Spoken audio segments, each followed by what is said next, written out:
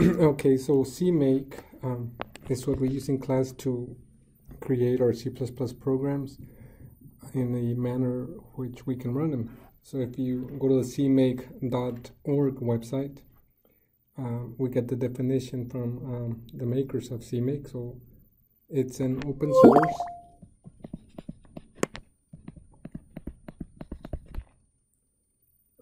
cross-platform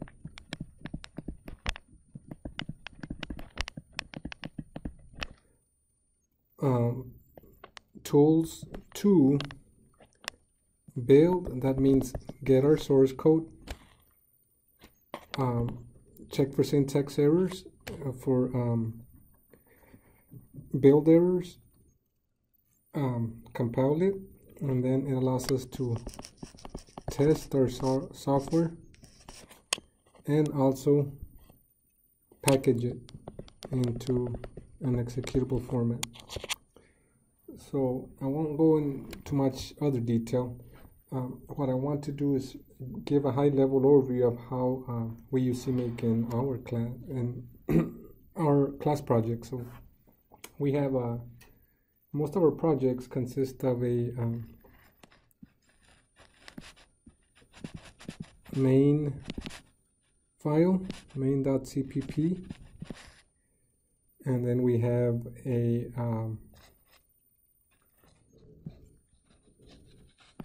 some other file. For example, we may have example1.header and example2.header.cpp, sorry.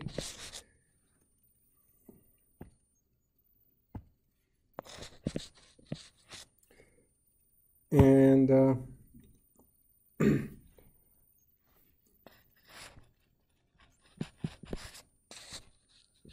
these files work together to create our program. We also have another file in our Visual Studio project. It's a CMake list.txt file. This is lowercase. Okay. This file is a configuration file. So I'll go high level configures. This files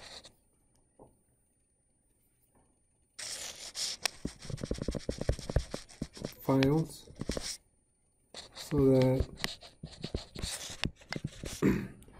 it can create another set of configuration files for a utility known as make. And this utility is what facilitates building the C++ programs. So again, I won't go into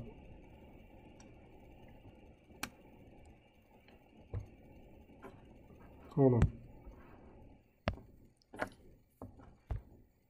Okay, so this program, CMake, is a utility that gets our source code, compiles it, and links it together to create an executable, right?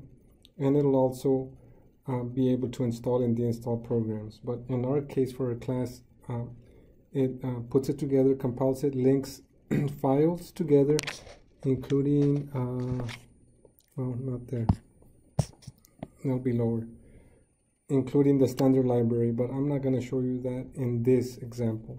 So if we continue with our diagram, cross-platform, why? Because Make is not cross-platform. So if we were to create Make files for our programs in different operating systems, like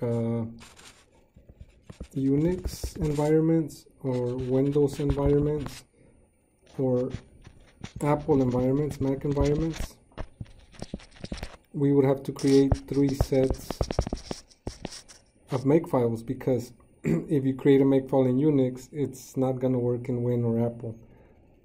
CMake takes care of that for us. So CMake produces the correct make files for each operating system environment, and it's guaranteed to work. That's why it's cross-platform. So once those those make files are created, then they can be sent to the local make utility that exists in each operating system. In Unix, it's make.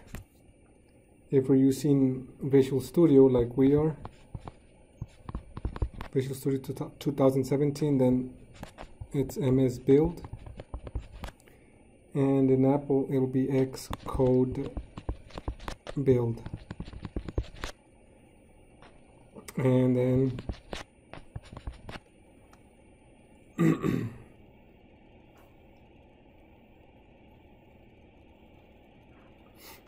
from here, binaries are created.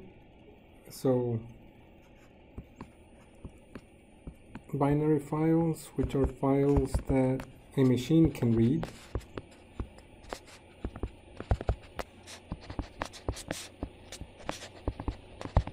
And finally, there's another step that gets our code, and if there's any external libraries that need to be included, then that is done. And finally, we get an executable file for our program.